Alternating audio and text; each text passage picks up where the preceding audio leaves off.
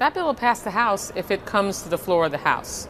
The only way it doesn't pass the House, because there is a majority of the House of Representatives that supports funding for Ukraine, is if Speaker Johnson makes a decision to put a bill that has the entire package from the president, fights Putin and Hamas, and keeps China at bay, and takes care of the natural disasters that dozens of our communities across the country desperately need relief from, puts it on the floor and allows a majority of the House of Representatives to say that they support it.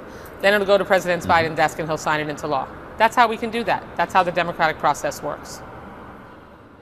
And we are just hearing from the White House National Security spokesperson, Admiral Kirby, again reiterating that Biden would veto a bill that only funds Israel. It just becomes a question, though, Congresswoman, of expediency. There has been a lot of hiccups in the House in recent weeks, partially because there was no speaker. There is now, and he clearly wants to do this in a single bill. So is there a point at which it just becomes too urgent to get this funding to Israel, as that is a live, hot conflict ongoing right now where things would change for you? This is very simple. Even if Speaker Johnson wanted to do it as a single bill, why is he conditioning aid? Why is he adding IRS cuts? I mean, that's like having a restaurant. Okay, so Congresswoman, if I could just clarify, that's not your clean. issue primarily is the pay for, not taking these as single subjects. If it was a single subject funding for Israel bill.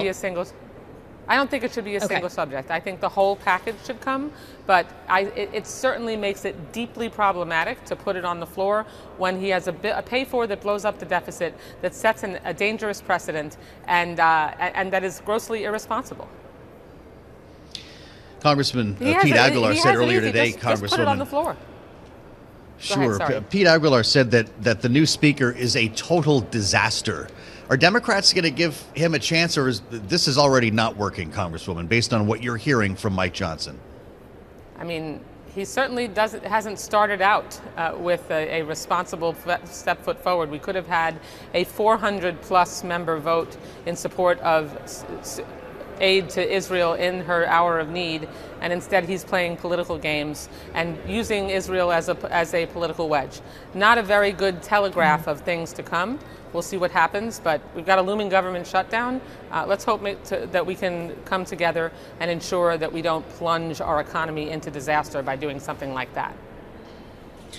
So, Congresswoman, aside from the question of providing funding for Israel, there also are just questions surrounding the conflict Israel is currently engaged in. There is reporting today that Secretary of State Antony Blinken, when he makes a trip there tomorrow, is going to be pushing the Israeli government to essentially make a series of pauses in their strikes to allow humanitarian aid in and to allow hostages to get out. Do you think at this point, that is an appropriate strategy? Should Israel be taking any pauses here?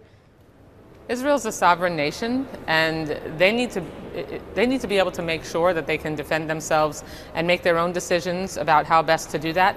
The goal here must be to eradicate Hamas. You have only to look at the video that the Hamas spokesperson did with a news interview in which he said the Hamas attacks from 10/7 were the first time, but there will be a second and a third and a thousandth time, because they will go after Israelis and try to eradicate Israel and kill Jews until we're all dead and until Israel is gone. So this is not something that we just, shrug our shoulders and it's one and done. They are telling us what they're going to do, and Israel has to be able to eradicate Hamas. And certainly we need to make sure we protect innocent Palestinian lives. We need to free Gaza from Hamas, and we need to make sure that we can get humanitarian aid in there as long as it's not going to strengthen Hamas instead of weaken it.